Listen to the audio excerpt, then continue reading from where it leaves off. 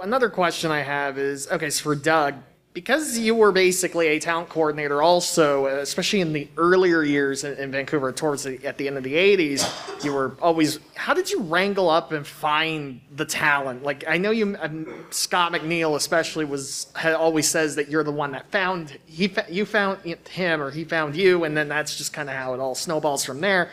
How did you find find people? Like, where do you go to find the talent that you know, oh, they can be a voice actor, they can do this kind of thing? We did a lot of what we call cattle calls in those days, where we would just bring in hundreds of people and whip through it, and then do a callback for the ones that kind of made it through. And that's how we found a lot of people, is through a cattle call. I remember the day Don Brown came into a huge cattle call with there were like 3 or 4 of us in different booths and the old Little Mountain Sound, and we were all just going through trying to find new talent. And someone came up to me and said, "I got this guy in the studio. I don't know if he's really good or really bad," because he was just so over the top and amazing, right? And I went, "Yeah, we're bringing him back." And I'm glad you did. But I did amazing.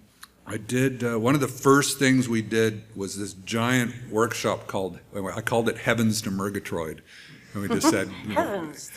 That's right. And animation's coming to Vancouver. We need lots of voice actors. Come and take this workshop and hear what it's all about. And that's where guys like Scott and Lee and Sam Kuth, even a few others, just sort of heard about it and came, and they saw that and listened to everything we had to say, came to the cattle call, and just front of the line immediately.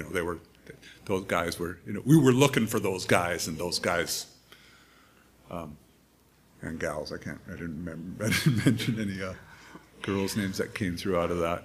But well, it's got who's oh my God, now her name's escaping me. Oh my God, what's her name? She got, remember when you were in Vancouver, she got sick, and it's like the industry shut down. Oh, it's Tabitha. Kathleen Barr, Tabitha St. Germain, all these people, yeah. Yeah, she was always one of my idols.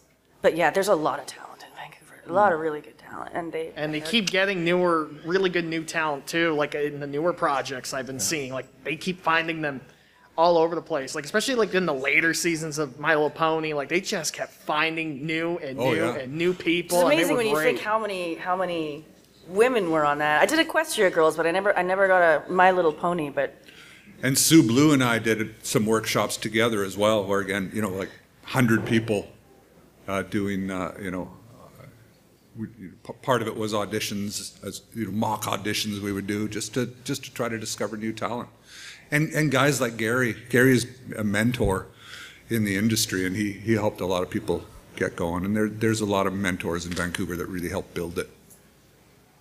To my detriment, because my biggest competition wherever I go to audition is Scott McNeil, Lee Tockar, Brian Dobson, the Dobson the other brothers. Brian.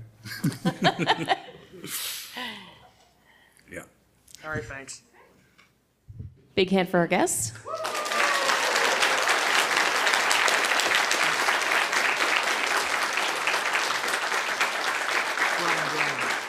It's amazing.